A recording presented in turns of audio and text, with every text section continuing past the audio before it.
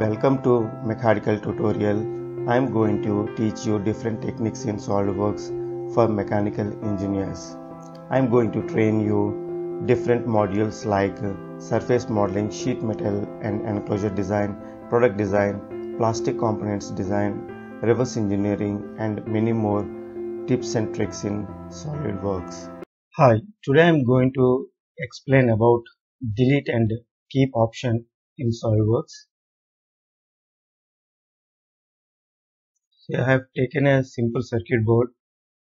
Usually when we import any circuit board into our model, then we have a number of dump solids and surfaces. Suppose you want to delete any of the component, then we should not use straight away delete option, because if you want to use this model further, then you can't use it once you delete it. So to avoid such problems, we have to use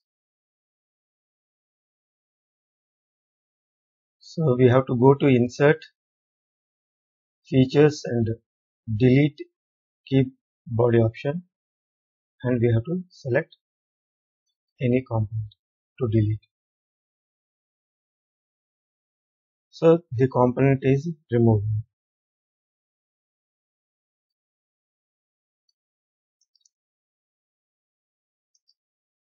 Suppose if I unsuppress it,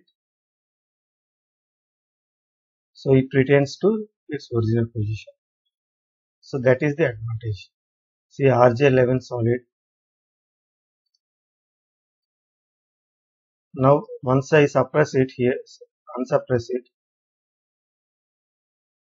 the component is get deleted, but the dump solid lies here. So we can retain whenever we want it. Sometimes there are n number of dump solids. We want only a particular component, suppose a 9-pin connector. Then what we have to do is go to insert,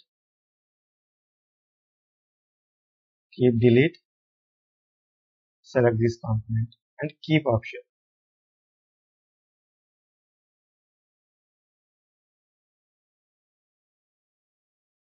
See, rest of the components are deleted except this.